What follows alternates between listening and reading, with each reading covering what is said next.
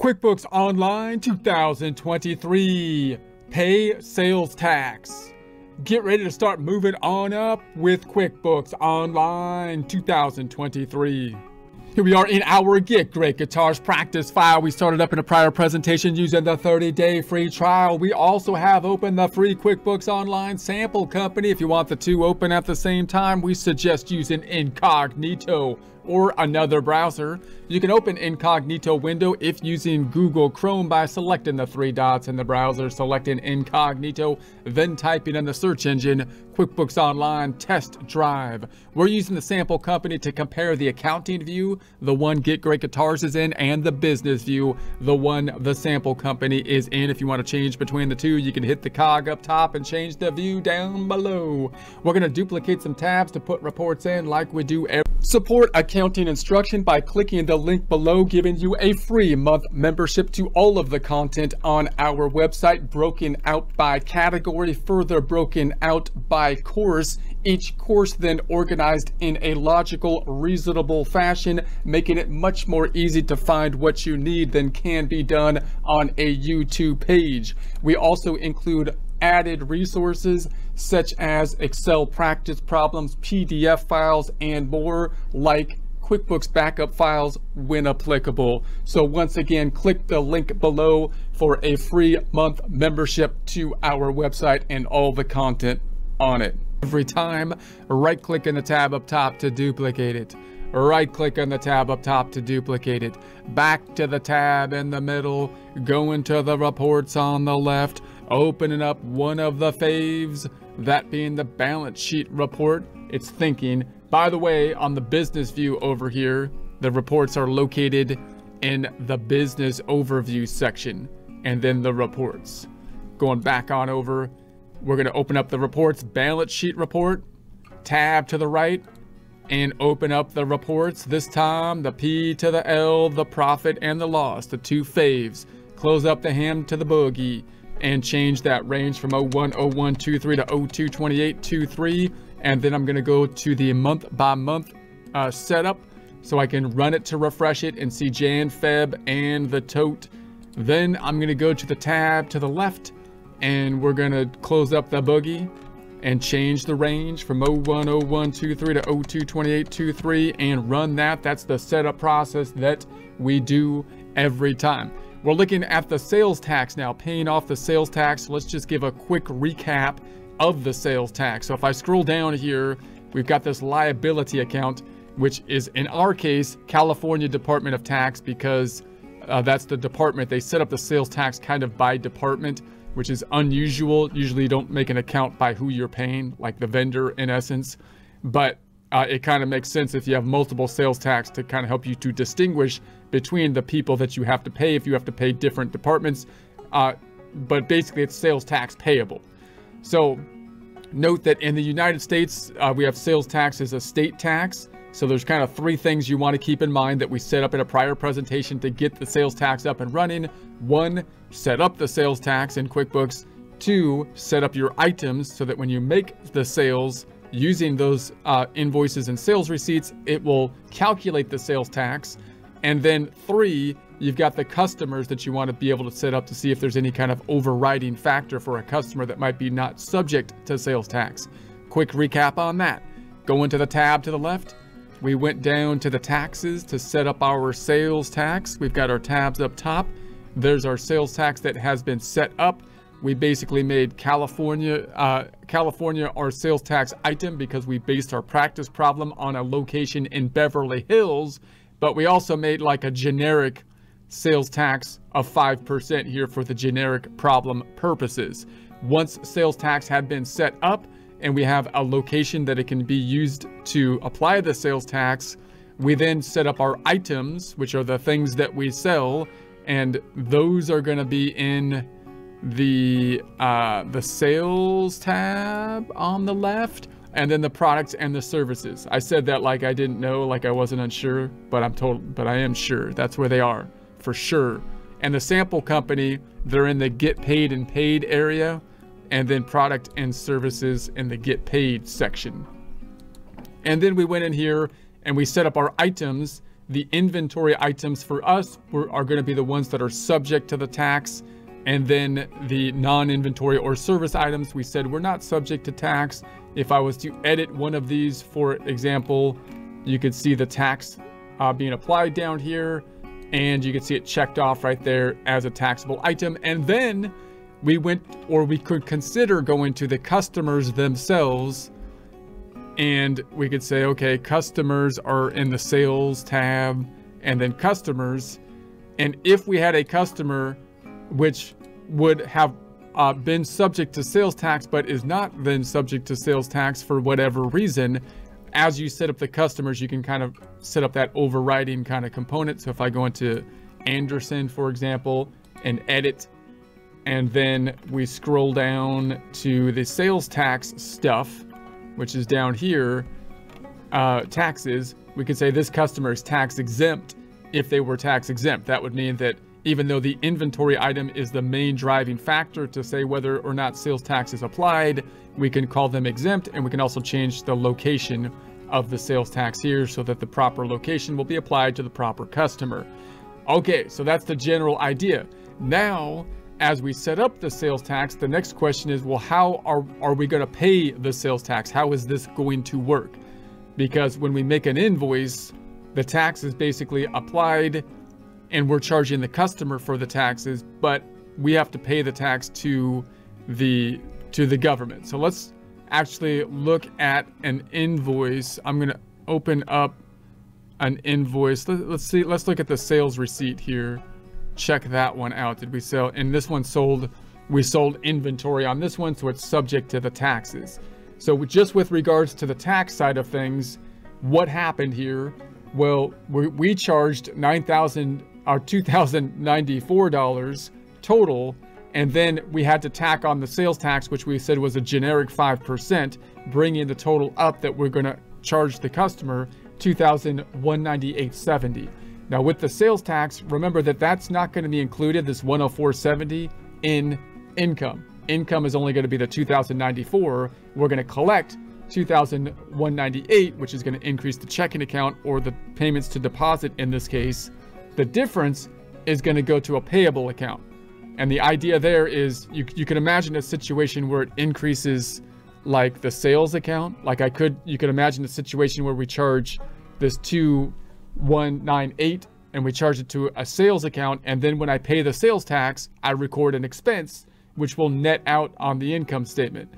But we don't do that in theory, because we want to say, no, we're not charging you this amount. We're just the tax collector. It's not hitting the income statement. We're just the tax collector. So we collected 104 because the government's charging you the taxes, customer, and we are just collecting it, and then we have to pay to the government. So neither the income nor the expense is going to hit the income statement.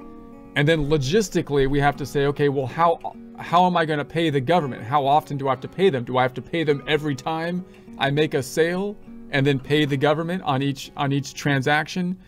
That would be burdensome. So normally it'll be dependent on your locale in terms of how often you have to pay them. And it's going to be dependent on your location, but the general idea would be, I'm going to collect sales tax for some period of time. If it was monthly, then for the month of January, for example, which is going to be our practice problem, I'm going to collect sales tax through the month of January, and maybe I have till the end of February in order to pay the sales tax I collected in January to pay it in February. Or if it was on a quarterly basis, possibly I collect sales tax for the whole first quarter, January, February, March, and I have until the first month of April, the first month of the following quarter, to pay the sales tax. Or possibly you're on a yearly basis where I can collect the sales tax for the entire year and then pay it by the following January of the following year.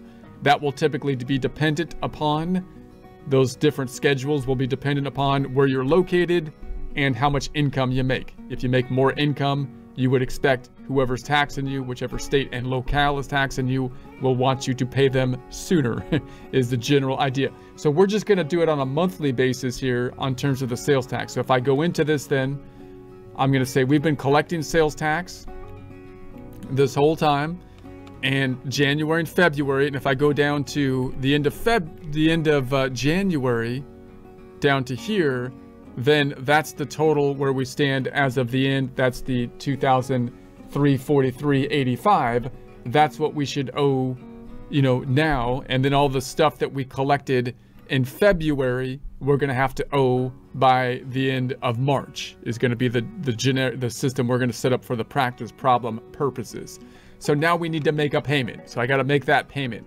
So and just note there's other reports we can do for the sales tax. So if I go to the tab to the right click and duplicate the tab, and then I go down to the reports on the left-hand side, and I go then to, I could type in like sales tax, taxable sales. So you got the taxable sales summary and taxable sales detail. Sales tax liability reports are your general reports. If I look at the sales tax liability report and I run it for 010123 to 013123, running that report, this is what we owe at this point in time. So gross total, the tax amount is the 2,343.85. If I go to the first tab and I go back into my sales tax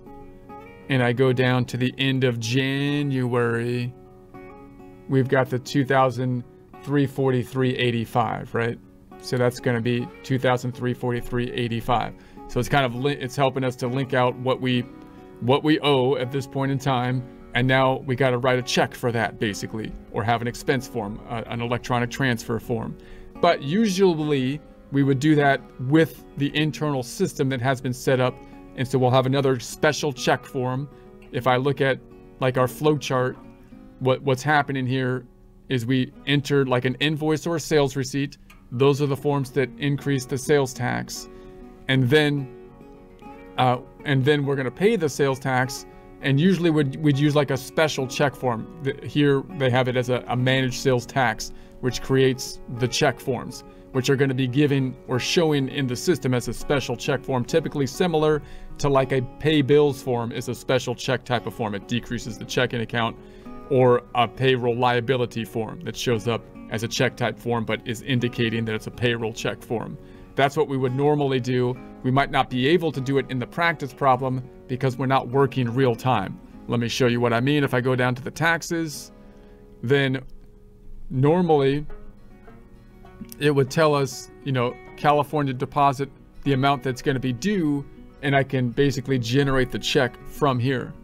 So for example, you can see down here, if I hit the more details, it gives you the more information, the taxable assets, the non-taxable sales, the gross sales, which can help you to actually generate the reports that might be necessary for the reporting. Down below, you've got the status of all pay due, overdue, or open, and the information detailed down below, and then the tax period. Now, if I go into this item down here, I can view the tax return information.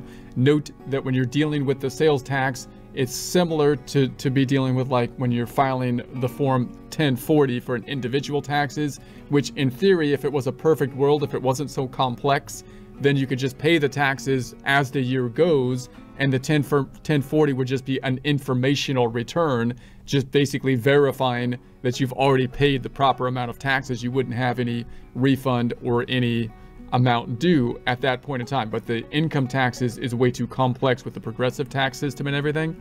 With the sales tax, whenever you populate the tax return, it should be an informational thing. And again, it'll be dependent upon your location and who's charging you basically the sales tax.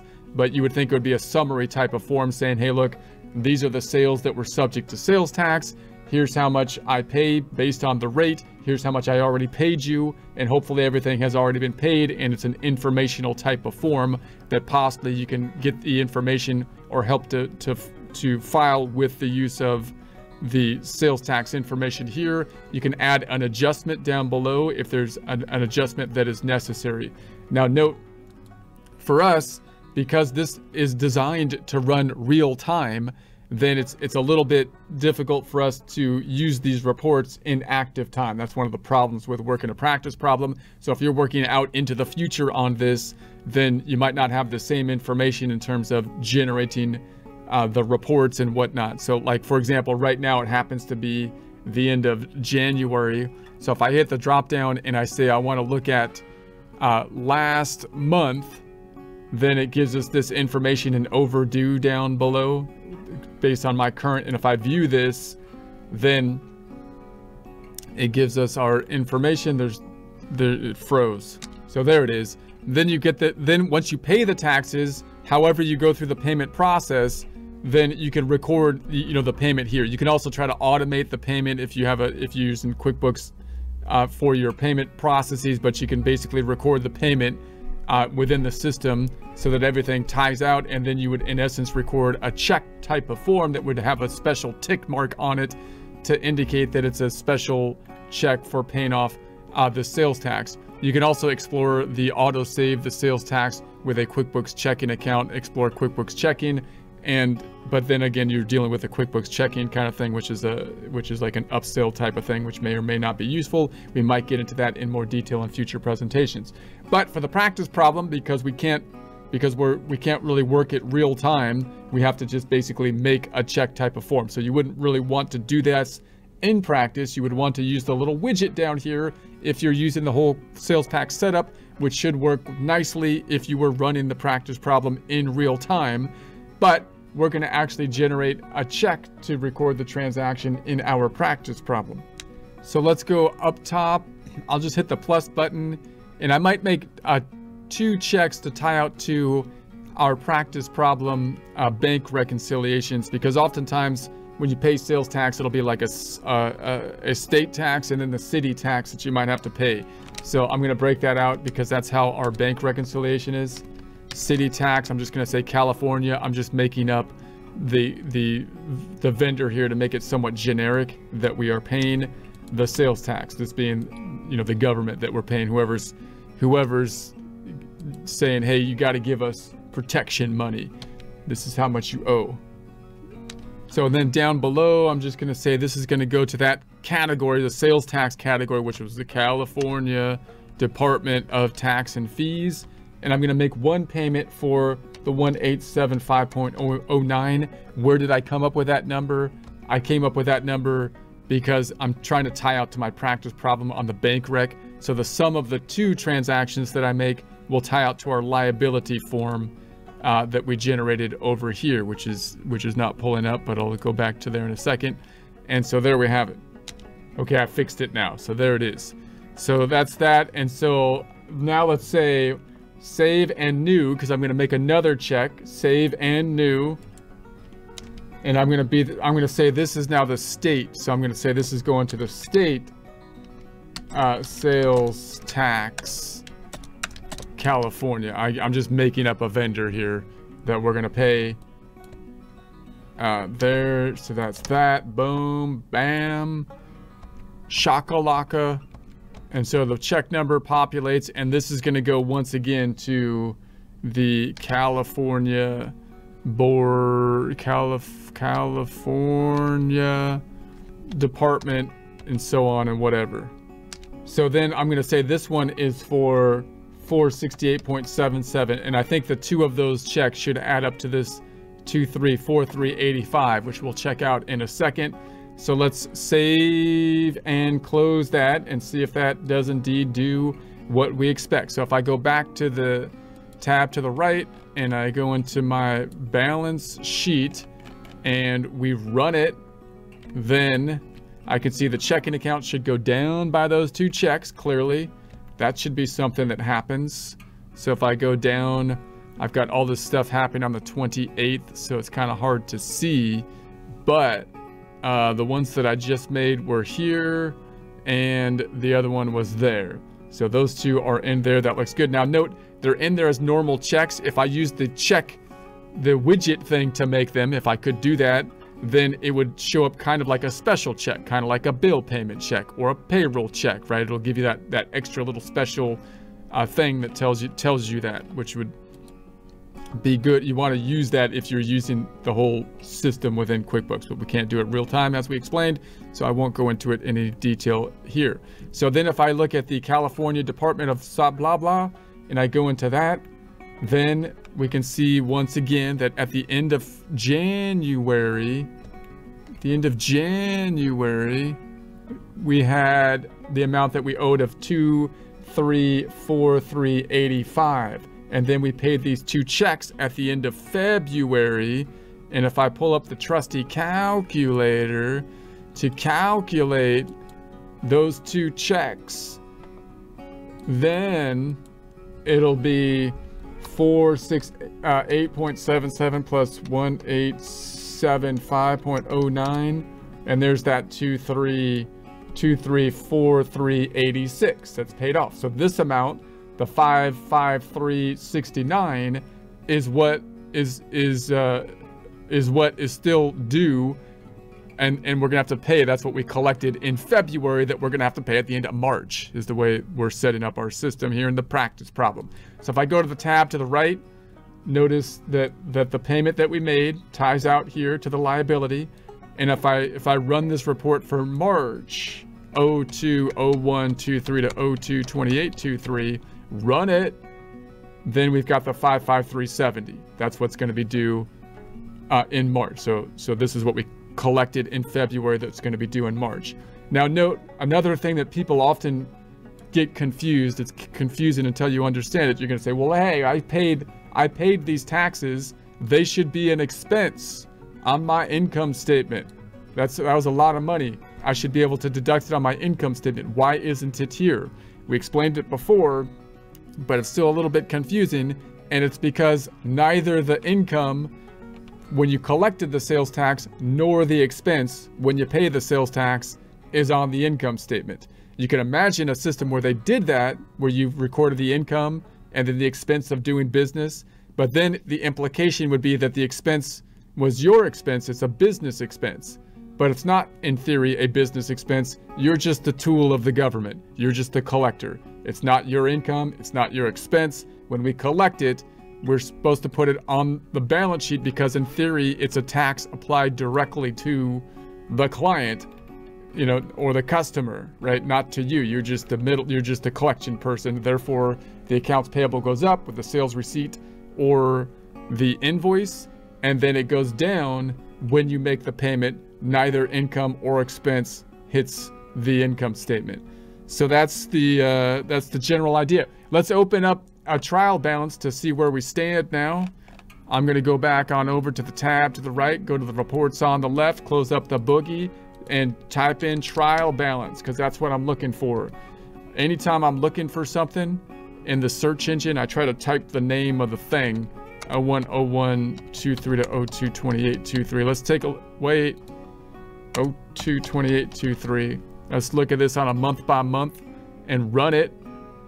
So if you have what I have, then we both have the same stuff, which is good. If you don't, try changing the range. It's often a date range issue.